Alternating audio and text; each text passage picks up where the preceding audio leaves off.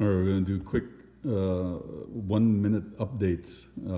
That's all the time I have on Snapchat, apparently. So, anyway, this is the backside of Anishinaabe Kwe. This backside is finished. It's complete. I just have the front end to finish. But anyway, you can see here Anishinaabe Kwe is in pretty rough shape. It kind of represents her condition today. Primarily at the hands of Western religions, I guess, if you want to put it that way. And I'm saying that lightly. I'm just trying to find some kind words. This is this guy here, the big dick, the big penis. That's what the fuck Jesus. And I'll explain more about that later. I only got a minute, but I'll explain more about that later. And this is the bad guy, and the crow standing next to him, kind of watching everything. Anyway.